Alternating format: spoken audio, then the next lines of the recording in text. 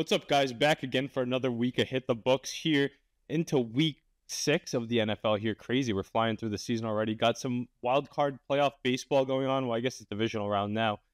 Mackey's Mets on the TV as we're recording. No Huff and Jesse tonight as they are in Pittsburgh going to the home opener for the Pittsburgh Penguins as we have the NHL season upon us now and we have the NBA just around the corner. So just Mackey and I to take us through with some of the games for this week in the NFL football slate, what we're looking at, how last week went, and a little bit of update around the other leagues as well. But Mackie, how you doing today? Yeah, not too bad. Obviously, baseball is in full swing with they're in the NLDS right now, ALDS. Good series going on. Padres look good. Got the Dodgers on the brink. Not a lot of people saw that coming. Obviously the Mets are looking good. That's why I'm wearing my hat right now. Could clinch that NLDS tonight actually. So looking forward to that. But other than that, looking forward to the NHL getting started, NFL in full swing, and just another week. Yeah, like we said, getting ready to dive into some NFL here. But first, just want to call out, we do have our NFL Sunday live streams that have been popping.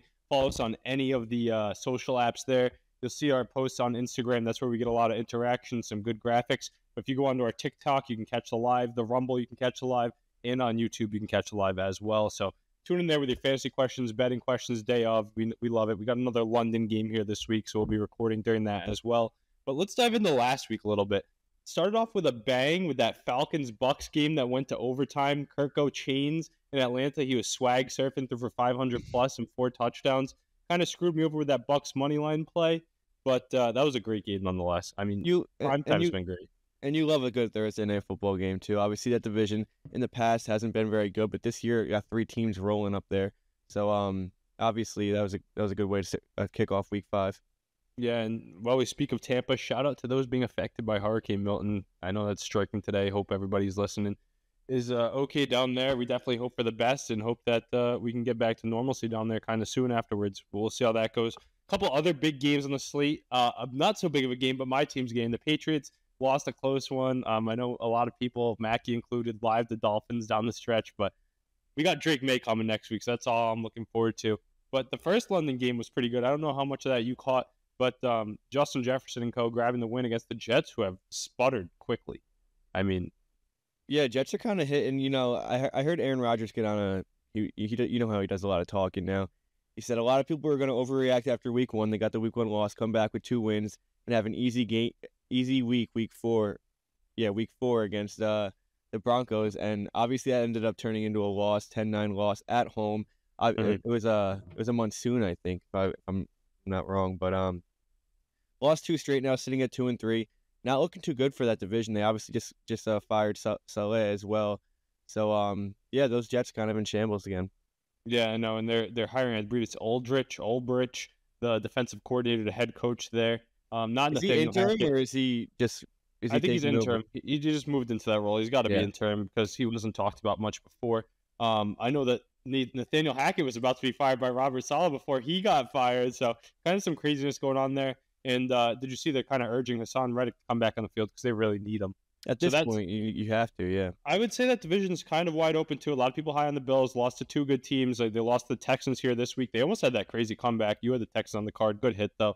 I thought they were going to take care of business. Without Mixon once again, when the hell is he going to get back on the field? I hope it's this week. But the Bills now dropped 2 in a row to the Ravens and the Texans, so we'll have to see how they fare against some of the AFC elite. The Commanders looked great once again in a demolishing of the Cleveland Browns, who need to bench Deshaun Watson. But Jaden Daniels looking like he could win that NFC East, looking like he could win the Rookie of the Year, even push for the MVP. That team's fun to watch. And then the Jaguars grabbed the win as well. I don't know if you saw that. That was a pretty enticing game. Joe Flacco with that bomb to Alec Pierce late to make it close, but the Jaguars hold on and get their first victory of the season. Yeah, any thoughts on those teams there? Jaguars avoided disaster there. They're up 10 with like 4 minutes left. Probably should have closed that one out as it was, but they grabbed their first win. I think it's Trevor Lawrence's first win in like 11 starts. I think he ended the season on 7 straight last year. So maybe he can get back on track here. They've had some close games this year, just not being able to figure it out. That team's not terrible in my opinion. So maybe they could string along a few wins here and make a push for that AFC South. Yeah, I'm interested to see how Trevor Lawrence would do with a valid O-line. He's been getting crushed there in his time in Jacksonville. I know it's a tough excuse because not many people are dealing with great O-lines, but I'm not throwing the whole book out on him yet, but I still got to see a lot more from him. But like I Definitely, said, yeah. Jaden Daniels, C.J. Stroud still rolling. Caleb Williams rolling as expected against the Panthers. The rookies really got going. The Broncos grabbed another win too. Bo Nix, Jaden Daniels, Caleb Williams, all on winning streaks of their own. Interesting teams there. I don't know. Who do you believe in the most out of those three rookie quarterbacks? I'd have to say Jaden Daniels because I feel like he's carrying most of the load for that Washington team. You look at the Bears, that defense is playing really good. They're getting some close, tight wins. Caleb Williams is looking he looked really good last week. He's kind of finding his own, but he's not playing at the level of Jaden Daniels just yet. And Bo Nix, that defense over there in Denver has been absolutely incredible. Turnover-free football, though, for Say Bo again? Nix. Turnover-free football, it Yeah, seems. no, He's playing winning football. I'm not hating on Bo Nix, but he's not doing what Jaden Daniels is doing. So I'll say Jaden Daniels. He's got to be a heavy front runner for rookie of the year as well. But I think he definitely has he surprised me at least. He surprised most of us, I think. Yeah, the ship has maybe sailed on the time to place that wager on Jaden Daniels to win Rookie of the Year. But one I'm still eyeing is the Commanders to win the NFC East, even though they have two other powerhouses near them. And the You have the Giants odds team on is that? playing valid. I don't have them up in front of me. We'll see if you can grab those while I get into some of these next games here. But that end of that 4 o'clock slate got pretty crazy. Some 7-point underdogs. We said it on the live stream, taking wins outright on the road. The Giants going to Seattle and beat a good Seahawks team. I don't think they're very good. I don't think you do either. Yeah. A team that's been playing well to date. A good record for that Seahawks team. It's a tough place to play. They were without Malik Neighbors, without Devin Singletary, and they still won the game outright. 29-20 score with that pick six or block six, fumble six, whatever it was to end it. Fun game to watch there. I mean, Tyrone Tracy stepping up, Wan'Dale Robinson stepping up, Daniel Jones playing good football. Crazy to see. No eye-popping numbers, but he definitely looks like he has a starting spot in this league the way he's been playing of late. And now maybe they get Neighbors back in the mix and they can shake things up there in the NFC East. 4 teams pushing for the division. But like I said, the other 7-point underdog winning outright was Kyler Murray, those Arizona Cardinals. I don't know what's crazier. I've been on the Cardinals all year. I said they're going to be pesky, and they've been giving teams runs for their money, and now they're winning one in San Francisco. But that 49ers team, I think they might have to sound some alarms there and see what's going on because CMC isn't back anytime soon, and they're dropping games left and right. Yeah, I was just going to ask you, do you think that game says more about the Cardinals or more about the 49ers? 49ers are up 10 at half. I don't think they scored a point in the second half. Yeah, I'm still going to say it says more about the Cardinals just because I think that team is going to push for a wild card spot. I think this is the Kyler Murray revenge tour. I know everybody's going to say, wait until Call of Duty drops, yada, yada. I saw some good ads from him playing that off, which is great to see in his mind, too. But in reality, I think this Cardinals team is one to be reckoned with. They have Trey McBride, who's back healthy, Marvin Harrison Jr., and Michael Wilson. They have James Conner, who gets in the end zone. I think Kyler Murray's got a lot more potential than most of the quarterbacks in these leagues, actually. So I think they're going to be pesky. But yeah, that Niners team, I saw someone saying Shanahan on the hot seat. I don't think so. Do you think so? Come on. Yeah, no way. Not definitely not yet, at least. I mean, that team's also still very banged up. You're missing your rock there with Christian McCaffrey. I'm not sure when he's going to be back, but they definitely have some moves they have to be making. But going back to the Cardinals, I'm not very high on the Cardinals. I do kind of like Kyler Murray. He's growing on me a little more. He has a few weapons. He has Trey McBride, obviously Marvin Harrison. Like you said, James Conner finds the end zone almost every single week. The defense still scares me, though, and the offensive line's nothing to rave about either. So no matter how good Kyler plays, he could still, he could score 30 points a game and still end up losing the game. But I'm just not very high on the Cardinals. Yeah, and then, like you said, that Cardinals team around them, but they're slowly building. I think it's a good transition from what they were in the past. And Kyler Murray's a big play waiting to happen. You see him throw up that one on that touchdown run before he was even by some of the defenders 50 yards out. He can make up for that lack of a pocket, and that's what a lot of these teams are looking for now with these young athletic quarterbacks. But those Niners, yeah, like you said, banged up. McCaffrey on the schneid. I know they might get Ricky Purcell back here at some point. He's been starting to practice. George Kittle's been in and out of the lineup, dealing with injuries, but playing through them. Debo, same thing. Ayuk actually showed up on the scene last week, which was good to see. But if you watch that game, the Niners just kept begging to give that away, turnover after turnover, especially in the red zone. Jordan Mason kind of fumbling the game late. So interesting to see. And then the last two here, we got the Packers. They ended up winning that game against the Rams. That game got kind of scary at the end. I know we both hit on that. But I think the Packers are a good football team. Winning on the road is never an easy thing to do in the NFL, and they covered. So the Cowboys, though, that game started so late. Our two Yinzer friends who aren't here today were at that one, and they waited around just to see the home team lose another one there. We both predicted it with the Cowboys. The Cowboys on the money line. We called it. Why are they plus 130 against the Steelers who can barely score points? I know it was in Heinz Field, but what do you think about that game? I only watched the first half. I got late. I had to go to sleep. Got to wake up in the morning. Wow, but, your own team. I had to, man. I had to be up early. they looked all right the first half. Dak just needs to relax on the turnovers. A few really bad plays, bad miscommunications. But at the end of the day, he comes up clutch. I didn't realize they scored with, like, what was it, 10 seconds left? 15 seconds left to Yeah, Jalen Tolbert. yeah. I And was it was, excited to see Jalen Tolbert get involved. I think I said this to you when Brandon Cooks went down. I'm a big Jalen Tolbert proponent. I thought about drafting him in fantasy leagues at the beginning of the year. Ended up cutting him, re-added him now, so wasted some moves, but still got him. I think he's actually a pretty athletic guy. And then Turpin as well. Getting guys like that, the ball in their hands more, besides CeeDee Lamb and Jake Ferguson, who are the rocks for Dak Prescott. I don't trust those running backs. I don't trust anybody else. Give them looks. They're big plays waiting to happen. And it's good to see that they have other options besides the 88 and I believe Ferguson 87. Yeah, you got that right. But no, Michael Parsons list too, right? Like Michael Parsons list on the road. Marcus Lawrence, our other pass rusher, I forget his name. Also Odighizuwa? No, it wasn't his name. He was a backup. He came in, but he I think he like tore his ACL. He's out 4 to 6 weeks. He's in surgery, so we have no pass rush right now. Obviously, Steelers been getting through though. I kind of like him. On that D line. Yeah, I don't hate it. I mean, I'm not going to say I'm happiest about that win because I don't think the Steelers are very great, but that's Steelers football. You go into Akron Sunday night. Obviously all the weather conditions and everything, and you get a win. You can't really complain about that one. Dak came up clutch when it really mattered. And they were underdogs going to that one, but you got to think in a low-scoring game like that or a one-possession game, the Steelers at home find a way to win. Dak dealing with turnovers and stuff, but I don't care as long as you get the job done against the Steelers. The Steelers are going to harass your offense no matter what. If you can put up 20 points on the road against them, that's a good day. Yeah. And then on Monday Night Football, I sent you that prop list. I was going through my props left and right. Yeah. A lot of them ended up hitting. Had a good night, but it's always the Chiefs, Mackie. Come on, Derek Carr over Patrick when you Mahomes. Said that, you said against Pat Mahomes, I was like, yeah, I really hope this doesn't come back and bite me in the ass. But Mahomes hasn't looked Mahomes-esque up to that point. But I mean, dude, Monday night he looked incredible, and I was definitely just sitting there. I wasn't even really that angry. I was just kind of sitting there like, should have known. I should not have unloaded on this one. Should not have unloaded on this one. But you take your losses as it is, and you try to bounce back. You'll see how this week goes. Yeah, and Mahomes thrown for 300 plus with a depleted cast. His passing prop that game was 230, and with Kareem Hunt stepping in, looking like rookie Kareem Hunt, running for wild, scoring that first touchdown of the game. I hit on that. Great to see him there. They have another week off to get things right in that offense, even more right. Juju steps back into the role, goes over 100.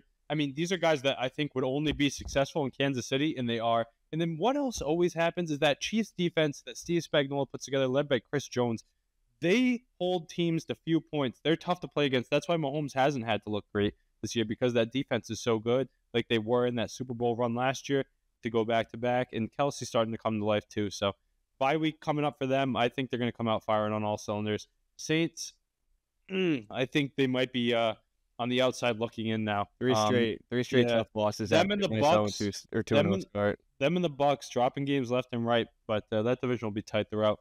But we got a full slate here for Week 6 here. A few teams on the bye, but we'll start off with that Thursday night football game. It's a good one, I think. It's the 49ers and the Seahawks, two teams that are Niners looking to get back to 500 here. They're sitting at 2-3, and the Seahawks sitting at 3-2 with the 12th man here in Seattle. The Niners are 2.5-point favorites, and the over/under is sitting at 49.5. The Seahawks coming in at plus 155 on the money line. I bet you some people are looking at that because of the Niners of late. I'm leaning on the Niners to get the job done here. What about you? I mean, I do kind of like the Niners as well, but they've had a tough time against this division this year. Obviously, 7-point favorites against the Cardinals, you lose it outright. 6-point favorites against the Rams, you lose it outright. And they've had control of both those games late into the game.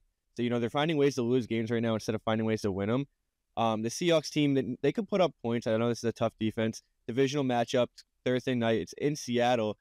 I'm definitely not going to be taking the Niners on this one. I do kind of lean on Seattle plus the 3.5 at least. But this is going to be a good game. I think these divisional games, no matter who everyone's playing, they're going to be tight and could be a shootout. You never know. Yeah, that's what we say. We always think it's going to be, but these two tough defenses too in the same division here, playing it close to the vest. I think DK Metcalf's been having a good year. The breakout of JSN is pretty evident, and then that running back room of Charbonnet and Kenneth Walker looks really good too. Not too sold on Geno Smith, but he's getting a lot done with his legs, which is helping move the chains too. But coming off of a home loss to the Giants here, I just think the Niners are more able to right the ship. They know what it takes. I think both teams will be sitting at 3-3 after this week, and a lot of people will be wondering what's going on. And the Niners take off of that division, especially when McCaffrey steps back in. and their first-round pick receiver who got shot. But we'll see. This is going to be an important one in this division. I think Shanahan, with talks being on the hot seat, though, he's got to put together a good Yeah, game plan. he's Brock still Purdy's look good too. he's I one of the think. best coaches in the league, if not the best. So I mean, he's got to kind of put his foot down at some point and just take over and just get this team back on track. I'll tell you what, give Kyle Juszczyk the ball a bit more, and he won't be turning it over. That guy you can do anything with, Swiss Army knife. But Brock Purdy's looked good this year. Remember, I got that Brock Purdy to lead the league in passing yards. How's Ticket that looking sitting. right now? I think he's like top 3, right? Yeah, I think he is. Him and Dak were the two I was looking at before the season started. I went with him. But Dak's top 3 too. yeah, Dak's a good one. Going into our next game, we got the Texans and the Patriots. Let me shout this out real quick, though. I had that Nico Collins plus 900 to lead the league in receiving. He's leading by over 100 yards going into last week. Gets a nice long touchdown to start it, and then he goes on the IR. So, tough one there. I would have liked to have seen that cash, but the Texans are going into New England to play my New England Patriots here. They're favored by 7 points as Drake May is making his debut sitting at plus 280 on the money line. I'm seeing 260 on the money line. And the total sitting at 38.5. Seems pretty low for two quarterbacks we're expecting to be. 7 points for the Texans here. 38.5 on the total. What are your thoughts on this? See, I'm scared because I don't know what to expect out of Drake May, but I do kind of There's no line here. I think the Texans they're playing really tight games this year. They're finding ways to win games. I think they're sitting at 4-1, but they don't have any blowout wins, I don't think. You can see the Patriots hang around. You know, that defense has been playing pretty well. Texans just kind of make a lot of mistakes every single game. No, Nico Collins obviously is huge. You still have Tank Dell. You still have Stephon Diggs. But I don't know. I think the Patriots can definitely hang around in this one. Maybe even you've seen these heavy underdogs win outright. You can't really take anyone. No one's really safe this year. They won a 7-point underdogs in that week 1 against the Bengals. Texans team kind of reminds me a lot of this Bengals team. They're just kind of on the other side. They're winning instead of losing those tight battles. I'm going to lean on the Patriots plus a 7 here, but way too many uncertainties with Drake May starting at quarterback. I'm not going to be betting on this one. Yeah, I think the only thing I like here is the over 38.5. But like you said, those heavy underdogs have been hitting this year. If you just take every underdog in the week, you'd be up a lot of money this year. A lot of money. But 38.5 is the total here. I think two strong quarterbacks. I think they're able to get it done. One thing that'll be tough to monitor for the Patriots, Jabril Peppers. I know he was arrested the other day, so hopefully he's back in the game. But he's been one of our best players on defense. But we'll have to see there. Patriots got Ramondre Stevenson and Gibson at the two-headed snake. Maybe Drake May can get those young receivers going too. Kendrick Bourne made his debut for the Patriots last week. Jalen Polk's been looking pretty good. Tyquan Thornton, I know he's on the trade block. Maybe they'll get him more involved. Hunter Henry, one of the top tight ends on the year. I'm excited to see what they can do here. But it's going to be tough to stop that CJ Stroud offense, especially if Mixon's healthy. I think Mixon will have a big game if he's able to play. If he's out, gives the Patriots a better chance here because I'm not too worried about Akers. And then their secondary is their strong point here. Excited to see Gonzalez match up with Diggs, and there's no Nico Collins to worry about, so we're going to have to see Tank Dell. We have a good matchup there with Jonathan and Marcus Jones as well. I think it could be a lot better game than people think. I don't know if I'm going to bet anything on it. Maybe personally off the card, I'll throw a little bit on the Patriots here just because it's Drake May's debut. But like I said, I think there's a lot more points than 38.5 here this week. I think both teams are going to put up a few touchdowns at least, so that's my favorite play. Pretty low line for a game that could even be a blowout too. Yeah, I just think the uncertainties with Drake May, they don't expect that Patriots offense to get going, but yeah, I like the over as well.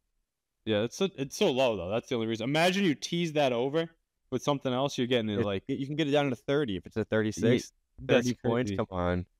That'd be nuts. But let's move into our next one here. We should have started with this one actually. My Patriots popping up on my feed here first because they're the Patriots and they're favored on my list. They're at the top. They're at the top of your list. Huh? Yeah, but going into our London game, we do have a 9:30 London game here. That Patriots game taking place at 1 o'clock. But the London game this week is Caleb Williams taking on Trevor Lawrence. Those Jaguars are always in London, so nothing new to them. But Caleb Williams, the rookie, they've been rolling right now, and this looks like a great spot on paper. But I am leaning on the Jaguars to get the job done. I think it's going to be a tough spot for a young team to go overseas and get it done. 2.5 points is the spread for the Bears. The Jaguars coming in at plus 110 on the money line would like a little bit more juice, and the total sitting at 44.5. Give me your thoughts on this one taking place in England. I'm going to go with the Bears in this one, just because I know Jaguars are familiar with London over there, but I think this Bears team is finding themselves around a 2-game winning streak. Caleb Williams is actually slinging the football now, and he's making really good plays downfield. And the NFL wants the rookie, the number 1 overall pick, to go over to London and get the win. I know they do. you're going to see the Bears defense show out. You're going to see some struggles from Trevor Lawrence. I'm going to go with the Bears in a tight battle, probably a low scoring one. 2.5. I think it could fall in between that 2.5. And what's the money line sitting at? Probably like -135, -140. Yeah, I got plus 110 for the Jags and -130 for the Bears here. I think it's worth the juice there. I do. I think the Bears will win this one. I think it's gonna be really tight and a low scoring game. But I'm gonna go with the Bears here. The only thing that makes me so weary that I might not touch this game, I didn't end up touching that Vikings game last week. I want to take the Vikings and a Jets touchdown. I don't think he ended up getting in the. But this Bears Jaguars game, like a rookie quarterback going overseas. If this was in the States, I like the Bears here 100%. But it's just so uncharted territory. He didn't start too hot in his rookie season in his first game, so I don't know if he's going to be able to start hot over there. It's going to be a fun one to watch, though. They got their pieces on offense healthy around them. I actually like the defense the Bears have put together, too. Jaquan Brisker is one of my rising stars that I've been a fan of. Tyreek Stevenson, someone as well. They have some other bigger names on that defense as well, but those two have caught my eye when I've watched them. But this Jags team, Tank Bigsby looks good on the ground, so maybe you mix him in more a bit with ETN. You get a little thunder and lightning. Brian Thomas Jr., how good is he? Is he one of the top young receivers in the league? The dog, and he finds the end zone a good amount, too. Yeah, Trevor looks his way a good bit. And he likes him. He likes him a lot of people were surprised, too, because they brought in Gabe Davis. They have Christian Kirk. Evan Ingram's been in and out of the lineup. I think that's a big piece. If they can get him back this week overseas, I would like to see him against this Bears defense, too. If he's healthy, maybe that'll make me lean on these Jags and end up putting them on the card. But I think they can get the job done. Look for Brian Thomas to continue a strong stretch of play. It's going to be a good game over there in London, though. Yeah, back to our 1 o'clock slate here. Here's a fire matchup for you. Two of the most exciting quarterbacks to watch in the league right now.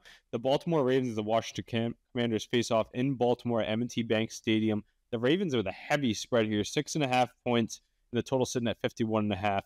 The Commanders coming in at plus 230 on the money line. They're at 4-1 on the season. Can Jaden Daniels keep the good times rolling? The Ravens just played maybe the game of the year already against the Bengals last week. I can't believe we glazed over that one. My bad on that. But that Ravens game was insane. Lamar Jackson looked like an MVP the way he was playing late to get his team back in it, going for his third straight, potentially, like Derrick Henry said. They fed the big man in OT after some crazy fumble and extra point misses. Zay Flowers showed up. All three tight ends were involved for the Ravens. They're firing on all cylinders. Do you have a different narrative on this Ravens team right now? I mean, you know my narrative on this Ravens team. I don't like to really bet against them anymore since they've killed me the last 2 years. I do kind of underrate them every single game, but they kind of prove me wrong. So I don't know. What do you think of the Henry-Lamar combo? It's looked great. Yeah, I mean, when you put Derrick Henry in that backfield, I mean, it's going to work out, especially if he's going to continue playing the way he's played his whole career. But this is a tough one. This is going to really show a lot. It's going to say a lot about Jaden Daniels. And me and Huff said this last week that they were probably the most bet team of the week last week. They were -3 going or at home, I think, against the Browns. Mm-hmm. And Jaden Daniels absolutely lit it up. They're heavy underdogs here. A lot of money coming in again on them. This is a really tough defense, though. It's a completely different scenario than last week against the Browns. I think if he can really show out this game, it's just one of those rookie campaigns where you just can't really beat. So I'm gonna go with the Commanders plus the 6.5 here. I think it's gonna be a close game down to the wire. You're gonna see both offenses put up points. I mean, Commanders don't have a great defense. Obviously, on the other side of the football, the Ravens have a pretty good defense. They should be better than they are. There's just definitely. I know they got lit up last week. There's just not a lot of film on Jaden Daniels yet, and the way he's playing, it's just defenses can't really figure him out. He's putting up the points and he's doing what he needs to do. So I'm gonna go with the close game here. Probably a little more high scoring, but I'm gonna go with the Commanders plus 6.5. Yeah, and like you said, I think this might be the biggest test for Jaden Daniels to date. He's played Tampa Bay, he's played the Giants, the Bengals, and the Cardinals, and now the Browns. He hasn't played a true playoff team yet.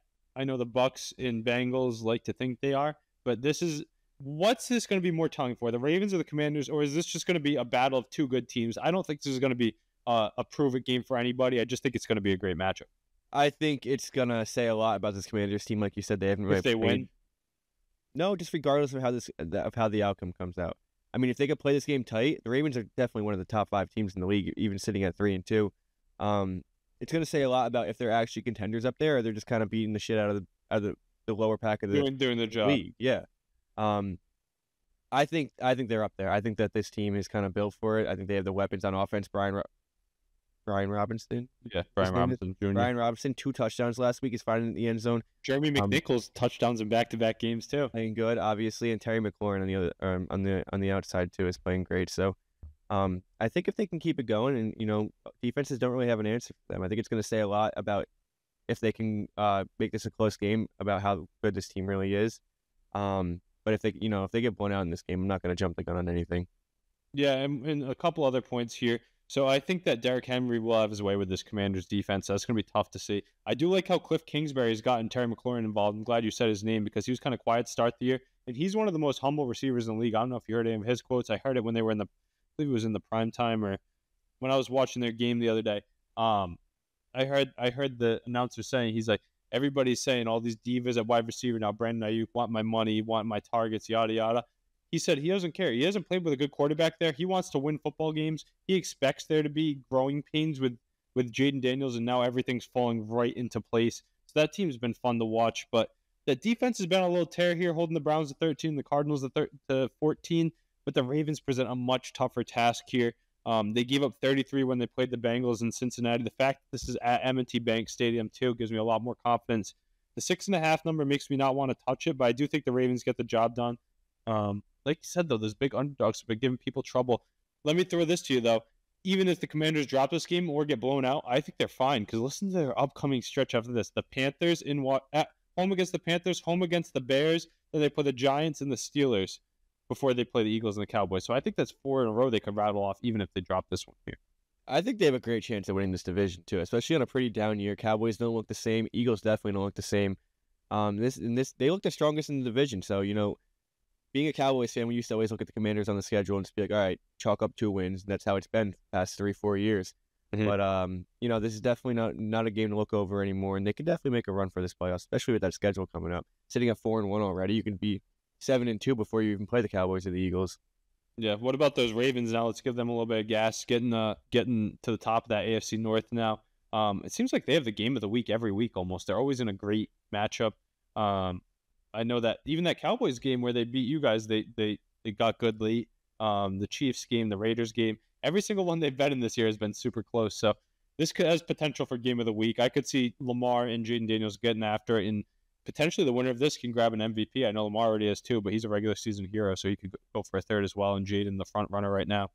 Yeah, I mean, realistically, the Ravens could easily be 5-0 right now. Obviously, that shitty loss to the Raiders week 2. They never should have lost that game. And they were about a half of a toe away from beating those Chiefs as well. So they could be 5-0. They're sitting at 3-2. They're not upset about where they are right now, especially how the season started. But I mean, there's no reason to give these Ravens their flowers. Everyone knows that they're a top team in the league, in my opinion. Yeah, agreed. Keeping it moving here, we got another AFC North team in the 1 o'clock slate as the Cleveland Browns go into Philadelphia to take on the Eagles. The Browns coming at almost double-digit underdogs. 9.5 points favorites are the Eagles in this one at home at the Link. The total sitting at 42.5, and Cleveland coming in at 360 on the money line. My eyesight deceived me there. I thought I saw 380, but 360 on the money line there. 9.5 point spread, probably the biggest underdog of the week. Can Deshaun Watson get it done? Is Deshaun Watson a real quarterback? Nick Chubb's not playing yet. Mark Cooper, I don't know. That Browns team just looks sluggish. The defense isn't carrying like they should be. Eagles coming off the bye too. This is a good spot for them. I really think you're going to call me crazy. You're just going to call me a Cowboys fan. I really think it's a great buy low spot for this Cleveland Browns I thought team. so too. I honestly thought so, but you want to know what gives me no hope almost though? The fact that the Eagles are at home but coming off of the bye. Yeah, but they have their struggles as well. If momentum's not going, it's just not going. They're not going to figure it out to say at a bye week and they had time to put game plan for this game. They can get healthy though. Could get healthy. Is Lane Johnson playing? Not sure about Lane Johnson. I was more concerned on the wide receivers here. Let me see. Yeah, but I mean, no, you definitely need him. No, you definitely need him too. I mean, he's probably a bigger piece. But I was saying I've been looking into the receivers personally. Let me see. AJ Brown. He's fully active. That's a good one to see. Devontae Smith. Fully practiced Wednesday too, so they're gonna get the both of them back. And let's get a quick update on Lane Johnson here. It's big. They needed both of them. Lane Johnson, yeah. Hey, give your take on this game. Yeah, I just think it's a great buy low spot. I know with these heavy underdogs, a lot of them have been winning outright. I'm gonna say it's worth a sprinkle on the +9.5. What are they sitting at money line? Probably plus Plus 360. yeah, 350, 360. But no, Lane So Johnson, AJ Brown, and Devontae Smith practiced in full. okay, so that's big news. But I'm not. I just think that there's a lot of problems going on with that team. Nick Sirianni's made some terrible decisions this year. Jalen Hurts doesn't look like Jalen Hurts. He's turning the ball over a lot. Could be a really good buy low spot for this Browns team. I know they're playing like shit. Sean Watson maybe can figure something out this week. I know it's in Philly, not an easy place to play. Not going to give up complete hope on that team just yet. Give me the Browns plus the 9.5. I don't want to give up hope on the Browns either. And initially looking at it, I thought the same thing, but I'm sold on the Eagles here coming off of the bye week. Massive. I think that getting back their top 2 receiving threats, massive. Getting back Lane Johnson, massive. That bodes well for Saquon Barkley, who looked like an MVP candidate the first few weeks when they were all on the field too. I still think the Eagles are a good football team. I still think they're a playoff team too. Need to get this one at home. I think that Deshaun Watson loses this game, maybe heads to the bench. Maybe this is the time we see Jameis Winston is right here in this one. 9.5-point spread, though. I don't know if I'm taking that. It's kind of crazy to me. Maybe a Deshaun Watson turnover. I mean, did you see that clip of Deshaun Watson walking off the field when his coach wanted to go for on 4th down? There was 12 men on the field. Yeah, but still, yeah, I guess there's the fake news. That's some fake news. Yeah, there was 12 men on the field. They couldn't snap the ball. I was gonna say, but that just tells me like the mindset. Whenever you talk to a Browns fan too, the mindset behind Deshaun Watson, he doesn't have the fan base around him. It's hard to imagine he has the locker room behind him. Nobody has faith. Nobody has faith in him. I mean, there's no way any of his. There's no way he has faith in himself, though. That's why he's not playing that well either. So I'm not too high on this Browns team. I think there's potential for that to be a blowout matchup there for the Eagles. I could parlay the Eagles with the Ravens here and just take 2 big underdogs and maybe play that one out. But those underdogs have been cashing all year long. But going along to another 1 o'clock game, got a few more on the slate here. The Cardinals and the Packers, pretty fire matchup. I'm big on Jordan Love. I'm big on Kyler Murray. Taking on in Lambeau Field, the Packers coming in at 5-point favorites, and the Cardinals almost at plus 200 on the money line at plus 195. The over-under sitting at 47.5. I'll start this one off here. I think I like the Cardinals with this value. I thought the Packers could push for this division.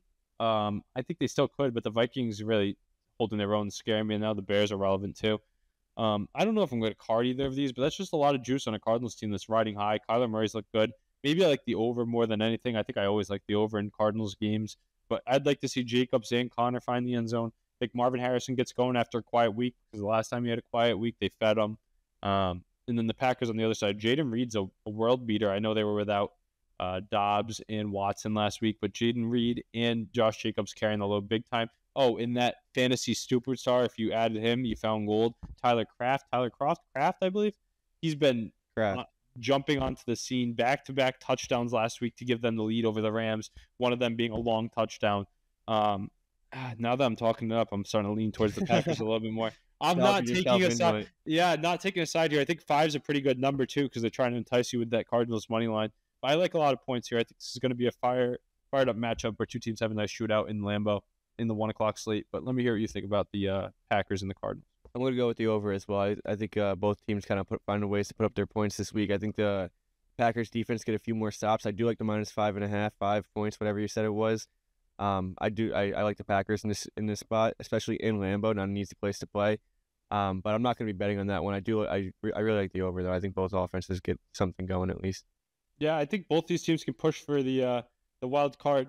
3-2, the Packers are sitting at, and the Cardinals are at 2-3. I think a double touchdown parlay with the running backs would be a good thing to look at. Cardinals win this one. They're sitting 500. The Packers, I think that'll be massive coming down the stretch because I think later in the year they're both going to be going for the wild card. But that'll be a fun one to watch. And then we got a slugfest here. I think they've already played each other this year. Correct me if I'm wrong. The Bucks and the Saints? No, but Bucks played. No, they haven't played each other. They played the Falcons. That was their divisional game. But both played the Falcons. These 2 teams both in dire need of the win. I'd say the Bucks at 3-2 and the Saints at 2-3.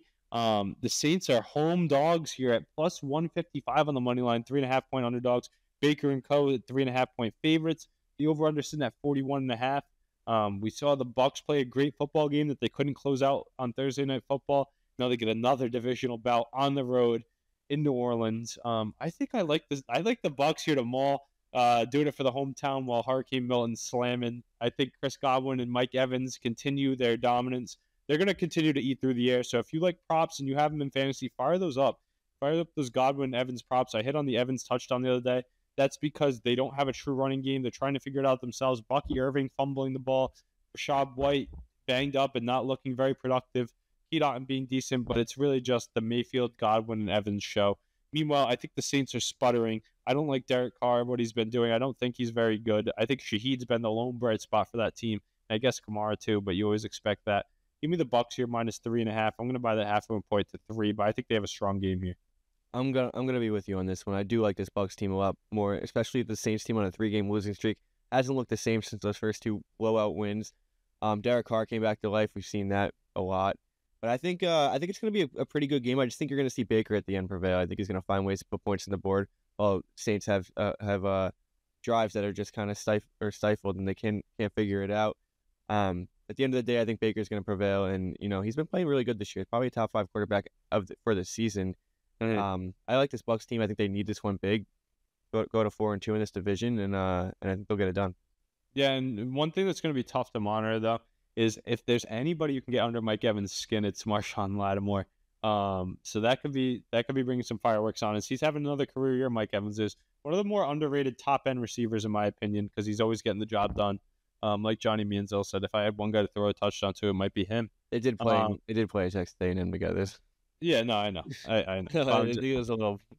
Oh yeah, but I do love Mike. I do love. Yeah, I just saw that today. I was just like, yep, I remember them being sick there at Texas A&M. But with the Colts and the Titans are our next game here, another divisional matchup. Last 1 o'clock matchup of the slate. Probably the boringest game on the slate, especially if Anthony Richardson's a no-go. But I saw a lot of people saying they think he should sit for the rest of the year behind Joe Flacco and learn. Joe Flacco's just productive wherever he steps in. He looked great again last week, although in a losing effort. But he's putting up 34 points a week at that age. Good supporting cast here. You have Michael Pittman Jr., you have Alec Pierce, some good tight ends, a great running back, a decent defense. Defense a little bit weaker than it should be. But going into Tennessee here, they're at 2-3, and the Titans are at 1-3. The Titans coming off the bye. So I believe Will Levis is still at the helm, not Mason Rudolph, as he was able to get healthy there after playing in the prime time and losing. The Colts are underdogs here, though. They're at +110. Titans -2.5. I love that +110 for the Colts here. You might see that on my card. I'm a believer in these Colts. I think they get to 500 and push for a shady wild card spot that they don't end up getting. But I think they're going to have a close to 500 year, and it'll be another win here this week. Total sitting at 43.5. What do you think about this one, Mac? The AFC South bout. Yeah, I know it was against a really shitty team in that banged up Dolphins team, but I said I'm not going to bet on Will Levis until he finds out a way to win a football game. But he won a football game, and this team could easily be 3-1 right now, barring some really stupid mistakes made by Will Levis. I think he's kind of figured it out. He's played decent football. I do kind of like this Titans team this week. That you said they're underdogs or they're favorites? No, the Colts are underdogs. Oh, that's really tough. Joe Flacco plays. I do like the Colts a little bit better. I'm not going to have a play on this one, but I do kind of like this Titans team. I think they're playing good football. Tight games in and out. Coming off the bye week. Divisional matchup. I'm going to go with the Titans here. Yeah, I just don't like what the Titans have around Will. I don't like Will Levis in general. Don't really like what they have around them either. Calvin Ridley and D-Hop being the only true pieces. They have a better defense than the Colts. I know they got some young guys on that D-line that are starting to step up.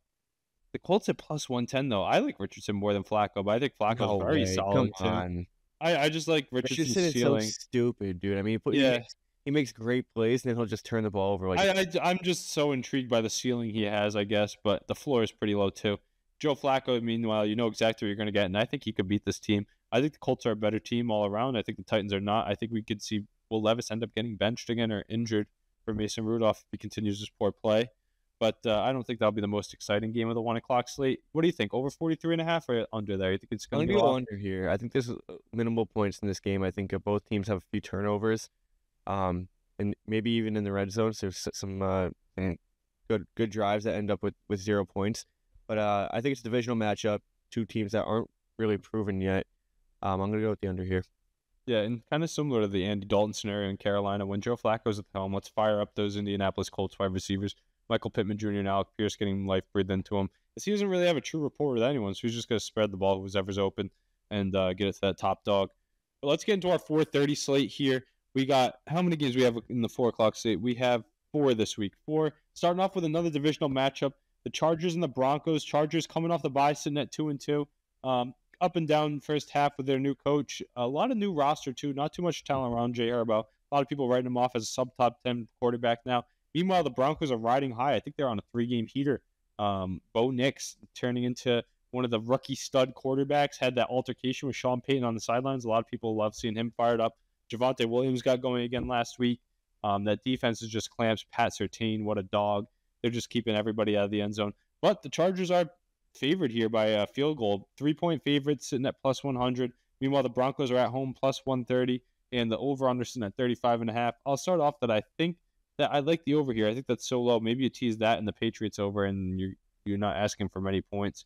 But it could be played closer to the vest here. I took the over in the Broncos game last week, despite their defense being lights out, and it did end up hitting. Do you think Bo Nix can keep the good times rolling? I don't know if I'm going to touch a side in this one. I can't buy in on these Broncos because I truly don't think they're very good. But I don't want to bet against that defense right now. I do love the Broncos in this game. I really do. You know how I feel about this Chargers team as well. But 3-game winning streak riding high. That defense has been playing incredible. I think Justin Herbert's going to have a really tough day, especially with that pretty weak O-line in front of him. I think Joe Wallace, is he playing? I mean, they're coming off the bye, so I'd assume he's back in the mix. Okay. Yeah. I'm just not high in this Chargers team. I think it's a divisional matchup. You're going into the Mile High, not an easy place to play. This defense has all the confidence in the world right now. Bo Nix on a 3-game winning streak. I think he has all the confidence in the world right now as well. I think it's gonna be a low-scoring game. I don't really love that teaser in my opinion, but obviously not a lot of points, so it could still hit. But I'm gonna go with the Broncos here. I think it's a divisional matchup, and Bo Nix is kind of riding high right now and finding ways to win football games. Yeah, I think Harbaugh and Peyton. That's a pretty good historic coaching matchup too. I think that'll actually be a pretty tight game. Won't be my favorite one to watch, but right when we get out of those 1:00 games that have been crazy, maybe that Ravens Commanders game, you'll see this one on your TV kicking off. And I think it'll be close throughout. So can't go wrong with either pick there, but I don't think I'm going to put either on my card. Wouldn't be surprised to see Huff put that Broncos money line on his card. He's been high on him, called a shot last week, and they easily covered. And speaking of Huff, him and his Yinzers got the Las Vegas Raiders in Vegas this week. I think this might be a good spot for them to right the ship, but they're 3-point favorites going into Vegas. I've seen Vegas beat a much better team in the AFC North already this year. The Steelers sitting at 3-2, the Raiders at 2-3. Who you leaned on here? Raiders getting plus 145 on the juice. Over-under sitting at 36.5. They think Crosby and Watt and co. will be able to shut down these weak quarterbacks. But what are you thinking? I think that Fields is going to have a good day. I don't know. I'm feeling the Raiders in this one. I really am. I think the Patriots. I think the Steelers are coming back to life after a 3-0 start. They've lost 2 straight. Russell Wilson is almost a full participant at practice now. I think Justin Fields feels that breathing down his neck. Could have a rough day. I know the Raiders defense isn't anything special, obviously, but Max Crosby can get to him a few times. Maybe lose his confidence. Maybe make him fumble the ball once or twice. Raiders offense finding ways to kind of put up points. I know they put up 16 last week against a really good Broncos, or 18 last week against a really good Broncos defense. No, Devontae Adams kind of scares me. I'm not going to have a play in this one, but I do kind of lean on the Raiders. Yeah, it's something I keep going back and forth in my head. I lean on the Raiders too. I don't know why, because I honestly don't know how Gardner Minshew is going to put points on the board against the Steelers defense. I honestly don't know how they're going to do that. What are they going to throw it to Brock Bowers every play? Maybe that's what they have to do because he's looked like one of the best tight ends in the league. But I think Justin Fields has a good day and a losing effort here. I think he gets George Pickens very involved. I think he gets involved on the feet too. I think Jalen Warren's out again, so you hate to see that. They don't really use Freiermuth. Boswell's leg's going to be going nuts once again. He hits field goals almost every game. But I don't know. I think Justin Fields has a solid fantasy day. I'm streaming him for Patrick Mahomes, who's on the bye this week. But I think the Raiders can find a way to win a low-scoring bout. But every time I say that, low-scoring bout, that's a Steelers dub written all over it. Staying away for sure. Yinzers will probably have this on their card with the spread. Wouldn't be surprised to see the Steelers win here, but they're not a good team, so I could see them fall 500. Exactly. Much better game here in the 4 o'clock slate. Potential for best game of the day as well. Should be a projected shootout between the Lions and the Cowboys. Your Cowboys coming in at plus 140. Home underdogs. I love that. And the Lions are -3 here. Over-under sitting at 52.5. So the Vegas is expecting a shootout just like I am. Jared Goff riding high. Dak Prescott coming off a massive win. The other thing is the Lions are coming off the bye, though. So Dan Campbell schemed. Gibbs and Montgomery are ready to go. Laporta ready to go. Maybe they get him more involved. Amon-Ra looked good. I like the Cowboys here, though. I think they're going to win another game. I think the Cowboys I overrate them maybe in my head, but they keep winning games here. They're sitting at 3-2. I think they have a chance to press for the division still. People call me crazy for that take. But Dak Prescott is a good quarterback, especially in today's landscape. I think he's a better quarterback than Jared Goff, and a lot of people might debate me on that. but I'm going with the Cowboys at plus 140 here. Give me the ins and outs on this game here. Your team taking on a great opponent in Lions. Yeah, I'm gonna go with the Cowboys and the juice here too. I took them earlier today, and I think the line's probably gonna drop a little. You can see it down to maybe 2.5. Cowboys already lost 2 games at home this season. Rough start. But I think they're gonna get back on track here. I know the Lions are gonna get theirs. They're gonna put up their points, especially with I'm not sure if Micah Parsons is out this week. I know DeMarcus Lawrence is out on the other side of the football or on the other side of the line. But I think the Lions are gonna put up their points like they always do. I just think Dak's gonna find a way to get his as well. I mean, he's finding his way with this offense. Rico Dowdle is kind of came into that spot as the number 1 running back. Got 20 touches last week. Maybe a big CD Lamb game. There's definitely going to be points in this game. I'm going to go with the Cowboys at home though. I think they get the job done. See a big game out of Dak. I really do think so. Yeah, and let's see. I got the latest updates on Michael Parsons. He opens the week as it did not participate in Wednesday's practice here. He's week to week with a high ankle sprain. See extended playing time. Parsons absence after primary backup Marshawn Nealand was placed on injury reserve. That's who you're referring to earlier in the cast. Nealand, yeah. Nealand injured. Nealand, yeah. See it, bud. But yeah, they would like to get Parsons back in the mix with him sitting out practice. I fear he's gonna miss this game again. Like I said, I like that juice on the money line there. I'm gonna go with the Cowboys as well. Expect for CeeDee Lamb to have another big game. Jake Ferguson to have another big game. Jalen Tolbert have another big game.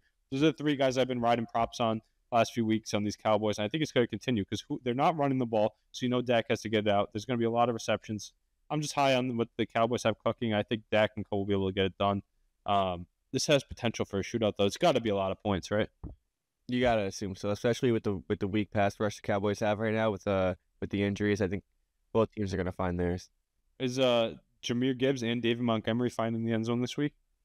I hope both of them don't, but you got to assume at least one of them will. Probably both. They always do. Maybe Laporta gets going. I don't know. He's had a tough start to the year. Yeah, Amon-Ra, you guys have that good secondary. Maybe they can compete with him this week. So we'll have to see. I'm going to be watching this one. That's America's Game of the Week, I believe. Sunday, 4:25 on Fox. That'll be a great one. Last 4 o'clock game of the slate here. Another divisional matchup. I don't think we need to talk too much about this. The Falcons are 5-point underdogs. No, they were 4.5. They opened up at another 6-point favorites. The Falcons, 6-point favorites in Carolina. The Panthers sitting at plus 220 on the money line, still with Andy Dalton at the helm.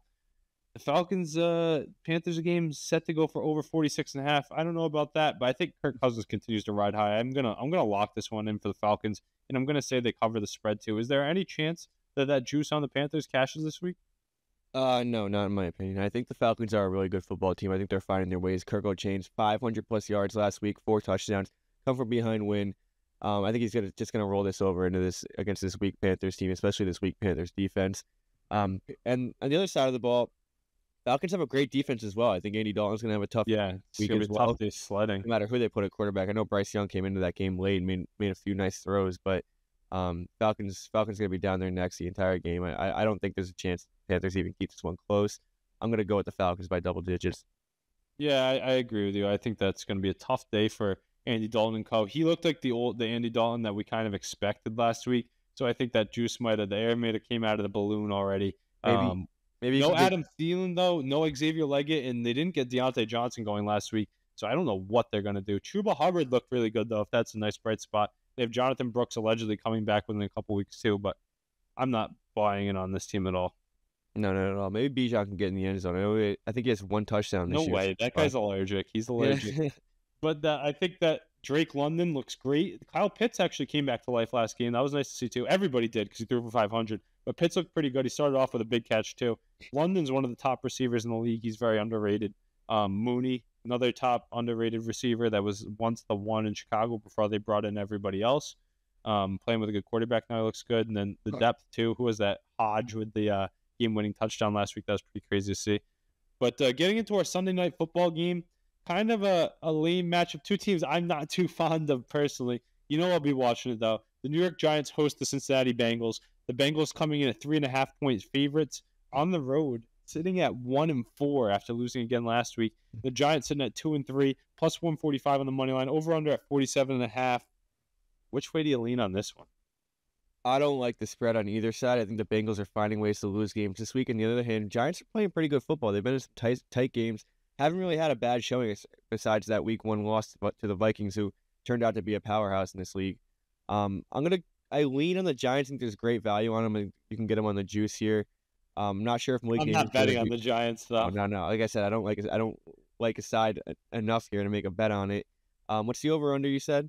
47.5. I like a Jamar Chase anytime touchdown Yeah, prop. me I think too. he's been going off lately. He's kind of been carrying this team, even though they're sitting at 1-4. T. It's not Higgins as well. He's carrying. come to life the last 2 weeks. Joe Burrow looked really good last week too. He put up 5 touchdowns. Yeah, It the was a three of really good them. But effort. you can't, like losing. what I've told you in the offseason, though. You can't win games. You can't get to the playoffs and win with just 3 guys. You can't tie all your money up in a quarterback and 2 receivers. They have no running game. I know Chase Brown looked decent last week, and Zach Moss looked decent weeks before, but they're not good running backs by any means. They have a weak O-line. They have bad secondary receiving within their tight end core, and then they have Yossi Vash, who's okay. Defense super weak besides Trey Hendrickson. Got to spread that money around. I don't think they're able to get done, but I love your play there with Jamar Chase to find the end zone again. But like I said, T. Higgins popping back off. You can go with their receptions or a touchdown for both of them. Maybe you take all that and it should hit. Joe Burrow looking pretty decent too. Yeah, Tough way to end that game with that pick for Burrow to let the Ravens back in. brutal. But yeah, I only like Joe Burrow, or I only like Jamar Chase here to get in the end zone. Gonna be more of a prop game. I do lean Giants in the juice though. Yeah, if Malik Neighbors is able to come back, would you look at any Neighbors or Wandale props? Without Neighbors, I love a Wandale prop because he gets the ball every play. But Tyrone Tracy looked good filling in for Singletary Real too. good, yeah. Daniel Jones looking all right, I guess. He's not looking as bad as he did. He still shows his Daniel Jones, but I mean he makes some. You forget who he's even a quarterback in the league. So I guess that means he's doing pretty good because we don't hate on him so bad. Yeah, you're not hearing enough about him, so he can't be doing that bad. I think the Yinzers are going to be all over the Bengals in this one. I think Huff will be. I don't know. I think you're going to see a lot of money on those Bengals as well. Really, people love them and just love big following. That'll be a crazy one though. Like you said, I think it's going to be a prop game for me too. Then on Monday Night Football, another divisional matchup, a very, very important game. This one's massive for the division. The Bills are at 3-2 and the Jets are at 2-3. It's in MetLife Stadium, so the Jets are at home. The Bills are 2.5-point favorites. The Jets are plus 115 on the money line, and the total sitting at 40.5. I like the Jets on the money line here. I know we trust them. I know they've looked terrible, but Aaron Rodgers shows up in the prime time. It's such a tough game. I know, but that's a different type of prime time. That's a unique situation. It's a fake game almost at 9:30 a.m. But Monday Night Football at home in a must-win game to even up the division. Can the Jets get it done? New head coach. Hoff likes to say this, when teams have a new head coach, the boys usually rally around them. They have a great running attack. I know that Hall hasn't been good this year, but him and Allen is a good duo. Garrett Wilson's good. Mike Williams, Allen Lazard, Ty Conklin, Aaron Rodgers. The defense, even though Sauce Gardner's a hold merchant, I think as of right now, I'm on the Jets money line, but my opinion may change because Josh Allen is a superhero at the quarterback position. Let me know what you think about this game. Yeah, I do kind of lean on the Jets as well, but I'm probably not going to be betting it again. Josh Allen, I'm pretty sure his availability is going to be up in the air. I know he's not 100%. Slammed his head really hard last week. If it's up to him, he's obviously going to play, but there's concussion protocols nowadays. So he came back into that game. Yeah, but this is going to be a really good game. Obviously, it's in New York, right? Yeah. That's huge. These teams are going to be fighting it out. New York. It's in New Jersey, actually. That's their home, right? Yeah. Yeah, I think these teams are going to be battling it out to the end of the season. I think it's a huge one for the Jets to win at home. You got to win your home game between these two teams. But I lean on the Jets. Not very confident just yet. Most important game of the year for both teams to date. Definitely the Jets. Jets can't drop the 2-4. The Bills. You don't want to be 3-3 though. You don't want to be. Obviously, it's not something you want, especially after starting the season 3-0. But three losses in a row too. Yeah. If the Bills lose this game, especially handedly, the narrative on that team is going to change big time. Huge game, but I think it means more for the Jets. They're in a tough spot though, huh? They just had to play the Ravens in the prime time on the road. They had to go down to Houston, play one of the best teams in the league in the Texans. Now you got to go into MetLife Stadium on Monday Night Football against your rival Jets. Tough schedule, but I think that's going to be a great game. We'll get some plays out for that. Make sure you're tuned into our live stream on Sunday where we'll dive into the games even more, give our official picks and plays, fantasy lineups, and whatnot. But another great week of football here. We're in the bye weeks now, so a little bit shorter slate. But yeah, I'm ready to roll on this one. Mac, you have the power rankings up for this latest week? Let's see if we can rattle those off for the people real quick. Real quick, though. Give me 10 seconds.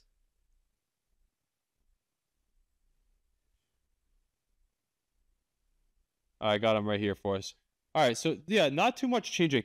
It's crazy. Oh, this is week 4. Never mind. I got him. I Never got him. mind. I got him. You got him. Yeah, let us know. Kansas City coming in at 1, Minnesota Vikings coming in at 2, the Houston Texans coming in at number 3, Baltimore Ravens find their way back in at number 4, and the Washington Commanders make an appearance at number 5. Yeah, it's nice to see the Commanders get some respect, huh? Yeah, get their love. I mean, they deserve it for sure. They've been blowing out these teams, sitting at 4-1, one of the best records in the league. Have the quarterback playing with one of the best quarterbacks in the league. They deserve that spot. Not sure how long they're going to stay there. This is a huge week for them, but give them their flowers while you can. Yeah. Other teams. No, I agree. Other teams I'm thinking of putting in there. The Lions, right? Lions are right there. At the Cowboys? No, I think they're sitting This is a around big game this week. 8 to 10 right now. Yeah, huge game for it this week. There's a few teams you could definitely put in there. I know the Packers. Bills have dropped 2 straight to 2 really good teams though. So I think the Packers are a good football team too. I wouldn't jump the gun on the Packers just yet. Yeah, we got to see. This week's gonna be telling for a lot of teams. I told you the Ravens are gonna get back in there. You guys are hating on them so hard at the beginning of the year. I feel like I told my brothers. I said it feels like it sucks. I hate on them no matter what. I feel like I told them. I said I feel like I'm a Ravens fan now, only because it's crazy to me. Just because of how bad you guys bashed them. You are a Ravens fan right now. Your Patriots are irrelevant, so you jump to the Ravens while you.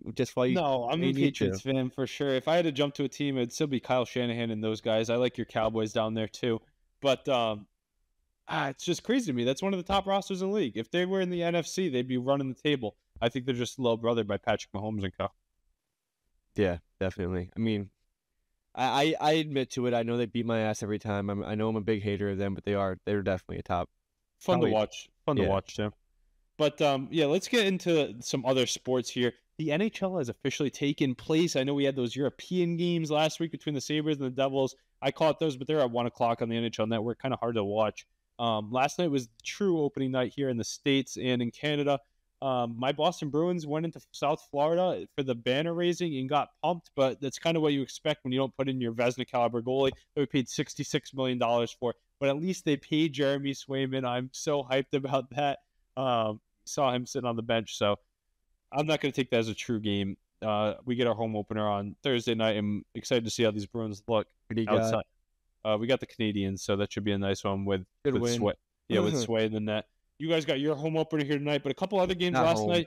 Oh yeah, your season opener tonight in Pittsburgh. Our boys are at that one right now. That'll be a good game. But the Utah Hockey Club, I don't know if you caught any of that. I watched that game. Arizona Coyotes looked good last night, and they should be because of how bad they've been recently and all those draft picks they had. Barrett Hayton, Logan Cooley, Dylan Gunther, Clayton Keller, Connor Ingram's is a good goalie. They brought in Sergachev for the blue line. They have Sean Dursey. I like a lot of the pieces that Utah has.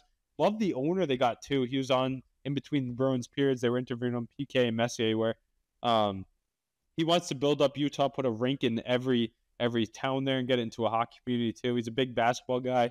I talked about how the ski resort can attract players, and he wants to make his experience for the team and their families, players, fans, one of a kind. So I'm expecting a great stadium to go up next to the Jazz Stadium. They're still playing where the Jazz are now, kind of racing to get that banner to the rafters. But I think they're going to have a successful season here. I think they might push for a playoff spot. You know, it gets weak in that West out towards the bottom. Their jerseys look really great. Hoping they get a true name for their team, even though Utah Hockey Club is kind of cool. Any thoughts on that one? They had a good opening night last night. I didn't watch that game, but I know they won 5-2, obviously against the dump of the league and Chicago Blackhawks. Bedard had in their hat right now. This is the only good thing about them is their logo. Bedard had 2 points. Good start to his season, but this team looks pretty good. They look like that Vegas team looked like in the 2018 season, the inaugural season. They could be a sleeper this year. I just like so much that young talent being put together. Like Gunther with 2 goals, Cooley with 1. That power play, they have Michelli as well. There's just so many good young players that are about to flourish in that system where hockey actually matters and they're not in a college rink. Another early game that took place was Seattle and St. Louis. That game was kind of crazy. It was 2-0 Seattle, and then St. Louis came back and won that one. Justin Falk with a pair of assists, filling in for Torrey Krug on the blue line. Not too high on either of those teams, but like I said, I think that the new markets are going to get pushed by the NHL. A lot of people hating on my take on Instagram. I think Utah can. You put some bait in there, didn't you? A little bit of bait, a little bit. Yeah, a little bit. They always bite. But I do think the Utah Hockey Club can push for a playoff spot. I do too. I think And I that this think the game- league props up these new teams, though. Like, take that caveat. The league props up these new teams to make sure that they're successful in their start. Kraken weren't, but yeah, definitely Vegas. I mean, the Kraken made the playoffs, though. No, Right? not their inaugural. But year 2 and 3? Year two, they definitely did, but inaugural season they were pretty shitty. Yeah, different not- team because this is more of just an expansion of a market. But like I said, they have a lot of good talent. A lot of good games tonight. I'm excited to watch the Oilers and the Jets. I know I have the Rangers on the puck line and the Leafs on the puck line tonight. I think they both blow out their easy matchups. But who knows? Penguins home opener, they might get some fireworks there. Some puck luck. Yeah. But that dinosaur factory is on its way out. A lot of good stuff going on in the NHL here, though. Excited for a great year. We'll get our power rankings out to you next week. We'll dive into more of these games just to see a little bit more. But excited to see Macklin Celebrini, too, that new look Sharks team. I always like watching those new guys play. And then my boy Linus Olmark signed that contract extension. It's funny how he has the same exact contract as Jeremy Swayman, huh? The 8.25. His is only 4 years, but They extended him 4 years. Yeah, right.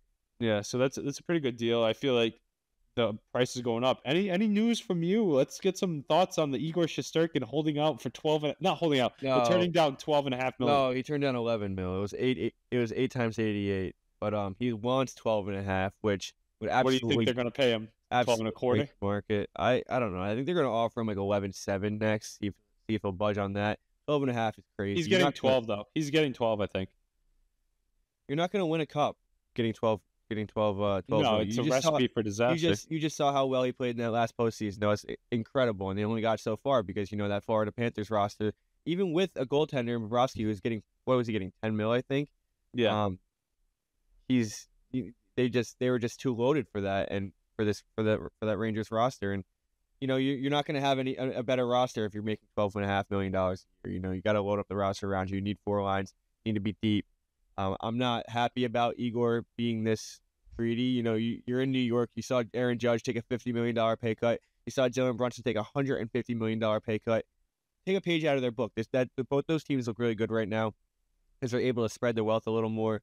NHL, the money doesn't go like that, so you definitely gotta be a little less greedy if you want to win something. But we'll see how it goes. That's what I was saying. I was thinking the same thing. Don't these goalies that they want long-term deals? Don't you want a good team in front of you? Win? To win? Yeah. I mean, you'll make your money. Igor is the best in the league. I think 12 is. I think 12 is what he's gonna get. But I thought paying. How much better is he? No, dude. How much better is he in Swayman? Not much, and he's not $4 million better than him. 2/3 of his or a third of his contract he'd be getting. Dude, I was mad that we gave 8.25 before these years started. I said most I give is like 7.5 to a goalie for that long. You want to tie up your money? I know the cap is rising and stuff, but Swayman's a top 4 goalie in the league. Yeah, 8.25 is really good. If he's making 8.25 is great, but if he's making 8.25, you should not be making 12.5. I don't care how good you are. The Bobrovsky 10 mil contract kind of screws you over. Yeah, but I mean, 11.7, dude. Just take 11.7, 11.5, whatever. He's taking 12. He's taking 12 and taking it to the bank. I don't think you guys are letting him go either because you love having a great goaltender there following Lundqvist's footsteps. Big thing coming up, though. Not going to say we're going to get him. Not getting my hopes up or anything. But McDavid's on a contract year as well. Rangers clear all this cap space. Rangers clear all this cap space. You might want to come over and play in the Big Apple. It's pretty appetizing place to look at. Yeah, that's interesting. I'm excited for these Rangers though because they look poised in the preseason. They look like the one team that was like ready to go from the preseason. Yeah, big time. And that's why I like them on the puck line here tonight. I think they might pump this Penguins team tonight. But who knows? Like I said, home cooking, Pittsburgh, tough place to play. We'll have a lot more in the NHL. Excited for that. We'll get our daily plays out for that. I got some on the card tonight, and we got some. I like that late night hockey. I don't know about you. That West Coast hockey is my favorite to watch. But the NBA is also kicking off here kind of soon. Our Knicks and Celtics taking on each other on October 22nd. We'll get into that banter, I think, next week. You got one more week before that one tips up. Next week. But Huff put in a note here about Bronny James. Huff, Bronny James is not relevant. What did he even say? LeBron James and Bronny James officially made their NBA debut as father-son duo for the Lakers. LeBron continues to be LeBron, but can Bronny help this Lakers team, or is this just for TV? And if so, in what role? I think it's just for TV. Huff, you're playing along with the rest of the media here. We're talking about Bronny James here. Mid. Yeah, no, especially not in his first year. I mean, maybe He's he gonna could be a develop rotation piece something. on the second unit. He's also signed a dual or a what's that called? A Two-way deal. two-way deal. Yeah, two-way contract. So he might not even be up for all the games, but I don't think he's gonna have an impact in his first season, let alone I don't know. I think he had a prop where it was like to Bronny James to score 25 plus points in any game, and I think it was like plus 550,000 or something like that. Because it's like, Watch, it'll be like game 81 when they're sitting everybody. Drops 40. yeah, I don't know, but I don't think he's worth talking about just yet. No, I don't think so either. But he'd be pretty cool if he does some stuff off the bench for him. Then jumping over the MLB, much more exciting stuff happening there. The wild card took place. Mackey's New York Mets knocked out the Milwaukee Brewers in iconic fashion. Was that game 3, I believe? Game 3, yep. Yep, game 3. Backs against the wall. The polar bear comes up to the plate. Down the line, baby. Let's fucking go. He's got the Mets head on. They're playing right now, so you got to accept that. He's fighting for his life against the Phillies. That's a great matchup between two NL East rivals taking place in New York, too, so not too far from where he's recording. But that team took out the Brewers. Then we had the Padres. They easily defeated their matchup. Who did the Padres end up playing? I think that was an easy one. They had the Braves, right? The Braves, yeah. Yeah, the Braves coming off that doubleheader. They died the day you guys beat them in the doubleheader, I think. I think you guys put the Lindor's home run absolutely took all the air out of that team. Yeah, and I think they didn't have anything going for him, especially with Chris Sale. Also running into the Chris Padres. Sale getting banged up at the wrong time didn't help either. Also running into the Padres, probably I think right now the hottest team in the league behind the Mets, or right next to the Mets. Both those teams are rolling right now. They're gonna be really hard to beat. I know the Mets are in a banner right now, down 1-0. Had the Phillies on the brink, but they can figure out a way out of this series. I think the Padres Mets series is gonna be incredible. Yeah, I think both the Dodgers and Phillies will be tough outs here tonight. But I think whoever wins that Padres-Dodgers series will go on to win the World Series. But going back to the AL here in the wild card round, the Tigers finally took out those Houston Astros who have been getting to the ALCS or the World Series. Seems like almost every year. So a lot of people happy in that sense. The Tigers seem like a team of destiny. They had less than 1% chance to make the playoffs, or less than 3%, something like that. Something very low. And they ended up getting in there. They had this AL Cy Young with Tariq Skubal. Now they're winning games. They won again today against the Guardians. This team, man, we're talking about hot teams in the playoffs. They might be able to get it done. And we kind of said all year long, whoever gets the Guardians, that's an easy out in the first round when you see them. So maybe that will ring true if the Tigers can upset them. We just didn't think it would be them doing it. And then you have the Kansas City Royals. We kind of dubbed as one of the best wildcard teams on both sides early on in the year. They're doing their thing. Cole Ragans seems to win every time he pitches. And Seth Lugo is a great number 2. Bobby Witt Jr., one of the most electrifying players in baseball, probably the third best player in baseball behind Ohtani and Judge. He's playing great too, and they actually built up that lineup. Reminds me of the year they won the World Series where they're pretty deep with some good pitching as well. But they take on the Yankees here. 1-1 series playing tonight. Yankees choke artist. Huff's got him to win the World Series, but Aaron Judge and his strikeout woes, playoff woes continue. Garrett Cole being haunted by the playoffs once again, even though they escaped with a win game 1 when he pitched. I think all these favorites are sitting ducks right now, and it just depends how many can get through. Yeah, they're kind of all on the brink right now. You got the Guardians on the brink, you got the Phillies and Dodgers, all 1 and 2 seeds. And the Yankees drop 1 tonight. I mean, all 1 and 2 seeds on the brink of elimination at that point. But that's the MLB playoffs. It's how it goes every single year. Teams get hot. It's a hot hand. Doesn't matter how the 162 games went. As long as you get to those playoffs, it's whoever's rolling at that point. So you see this year in out. All the teams that could clinch too are all at home now too, which is crazy. Fernando Tatis, he's been on a tear, huh? I think he has one of the highest 1.9 OPS going into game 4. I think it's his highest all time, right? It said a minimum 20 at bats, highest all time in playoffs. Yeah, that's crazy. I mean, he has lineup protection too. That lineup's so deep, I could rattle off names for you right now. No need to. Yeah, I will. Profar, Machado, Cronenworth, Bogarts, Merrill.